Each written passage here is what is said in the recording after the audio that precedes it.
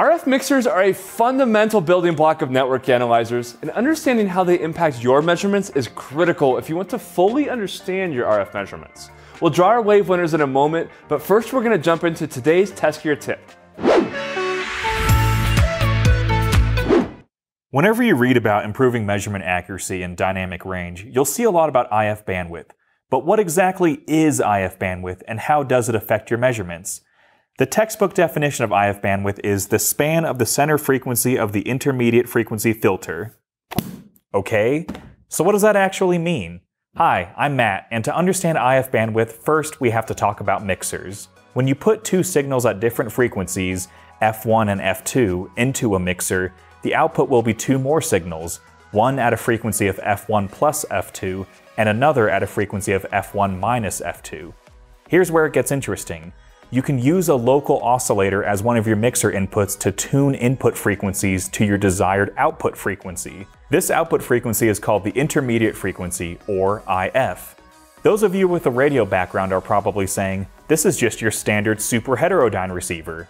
And you're right! Network analyzer receivers operate in a very similar way to radio receivers. Modern network analyzers have very wide frequency ranges, like 100 kHz all the way up to 53 GHz on our new mid-range network analyzers. It's impossible for the instrument to actually analyze all of those frequencies at once, so the receivers convert the input, piece by piece, into the instrument's intermediate frequency using the mixer. So on the block diagram, we have a bandpass filter at the output of the mixer. This is our intermediate frequency, or IF filter. When you change the IF bandwidth of your instrument, you're changing the bandwidth of this filter. A wider IF bandwidth means bigger portions of your measurement sweep can be converted to the intermediate frequency, meaning your measurement is faster, but there is a trade-off in accuracy. A narrow IF bandwidth means only small parts of your measurement are converted to the intermediate frequency. Analyzing smaller portions of the signal reduces noise and improves your dynamic range at the cost of measurement speed. Let's look at a visual example. When it comes to image processing, IF bandwidth is analogous to pixel size. If the text is a signal, you can think of each pixel as a piece of the signal that has been converted to the intermediate frequency and displayed on the page. In this case, the pixels are very large. This is like having a wide IF bandwidth. The image is quickly processed on a computer, but may lack some of the detail we need for deeper analysis. This looks like our classic "Hello World" message, but let's decrease the pixel size and take a closer look.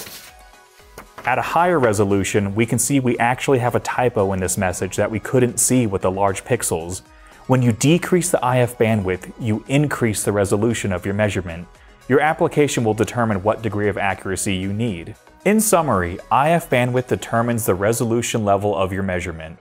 A wide IF bandwidth gives you faster, low-resolution measurements. A narrow IF bandwidth gives you slower, high-resolution measurements.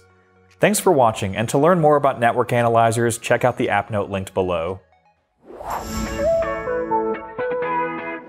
And there's a whole collection of VNA app notes, white papers, and ebooks in the Wave resource library. Go check those out at wavekeysight.com, along with a bunch of other resource libraries where you can get some of our favorites. Matt even wrote some of those himself. If you want a bonus test gear tip today, go check out a couple of the other videos on this channel. Cards should appear up there, and they'll also be linked in our comment below and in the video description.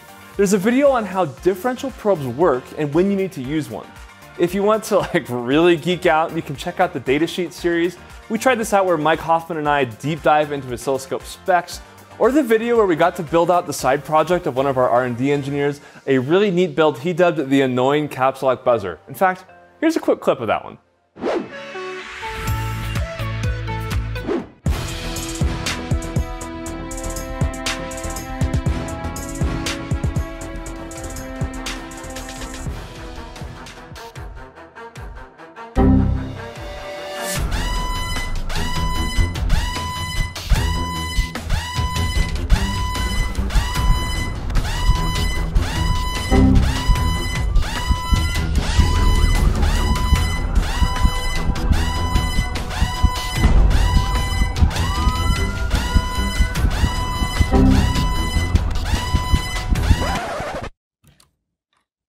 Does this ever happen to you?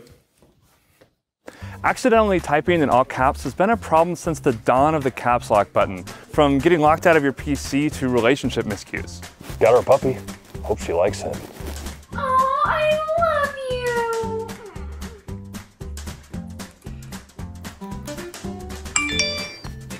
love you. And even office mishaps. The team's gonna love this new break room.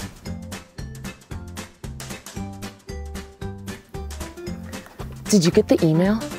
I just got the email too. I heard there's gonna be layoffs. We all have problems with the caps lock button. It's only human, but it's time for something to change.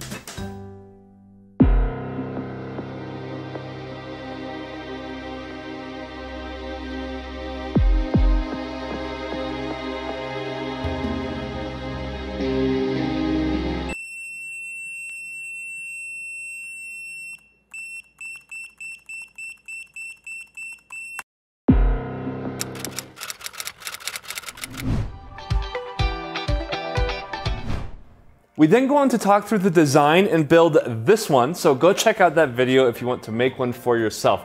I actually still use mine all the time. There's the caps lock button.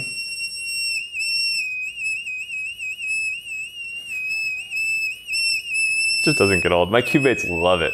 And now it's time for today's winners. Like every day during Wave, 5 folks will win a handheld DMM and 5 folks will win one of these 4-channel oscilloscopes. And for the last time as part of Wave 2020, one person will win their choice of one of these sweet pieces of test gear. Tomorrow we're also giving away 5 DMMs and 5 scopes, and we'll draw our final winner live of the last Tier 1 prize, which is one of the biggest Wave prizes we have ever given away.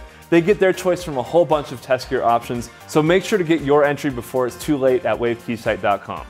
Okay, today's DMM winners are Bhargav Bose, Ed Cunningham, Stephen Baines, Amit Srivastava, and Jesse Robeck. Congratulations to those winners. The winners of the DSOX1204G are Mark Schwenning, he's a Schwenner now, Chris Riddisill, Thomas Steinmetz, Toshiyuki Urakami, and Robert Sanchez.